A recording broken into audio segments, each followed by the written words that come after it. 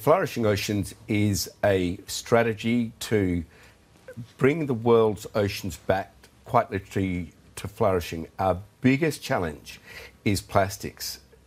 Plastics are pouring into the ocean at a rate which is increasing year on year massively, and we need a system-wide solution. There's so many great ideas and ventures out there, but if they all collectively work, it'll stop a tiny fraction of the problem. We actually now need a system-wide solution to bring this hideous pollution problem, which will hit us very hard soon, all of us, if we can't bring in such a solution. So what do you think the solution is? Tell me about the conversations that you've been having at this summit with some of your partners. Okay, so I've been speaking to scientists, political leaders, business people from all over the world, and we all agree the problem with plastic is that it has no real intrinsic value. We've designed something which is going to last 1,000 years. It might break down into micro and nanoplastics, but then it's really poisonous.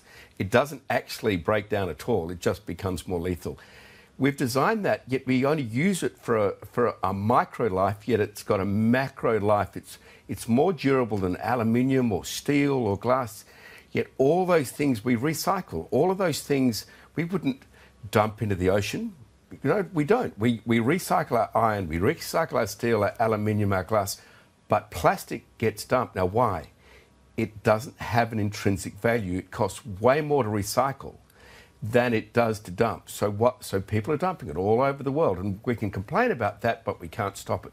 We have to change the economic fundamentals of plastic, and we can do that. We can do that by saying, okay, let's put a tax on the polymer, the raw material which makes the plastic. If we put a substantial tax there, then consumers, citizens of countries, and of course the ocean wins. Okay, so a tax on polymer. I know my colleague Matt in Singapore has a question for you on that as well. Yeah, great, I look forward to it. Hi there, Andrew. Great to see you there. You mentioned that you've been having discussions with political leaders about what you're proposing. What is the willingness from politicians to act on something like this? Is there a mood out there for change, a mood out there for greater action? And are there politicians that have the political will to want to do something? I think the world is so short of solutions. You know, when you actually bring up a system-wide solution, it's the first time that we've been able to actually, there is a way to fix this problem. When you address it to, say, a politician or even a leader of a major oil company, they share with you that it's not actually the oil companies who are going to pay for this. The brands, the big consumer product brands are so powerful that they've got oil companies, the global oil companies like those here in Abu Dhabi, to be toll treaters of oil to plastic. They get a very small margin. It doesn't have a particular impact on their profits.